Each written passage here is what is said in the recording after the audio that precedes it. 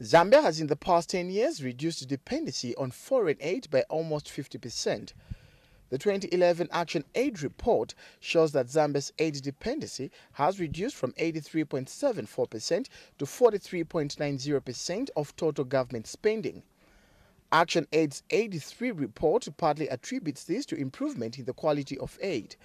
However, involvement of Parliament and CSOs in monitoring of aid policies is said to be weak. This is coupled with a study conducted by the Civil Society for Poverty Reduction that highlights poor involvement of CSOs in the country's budgetary system.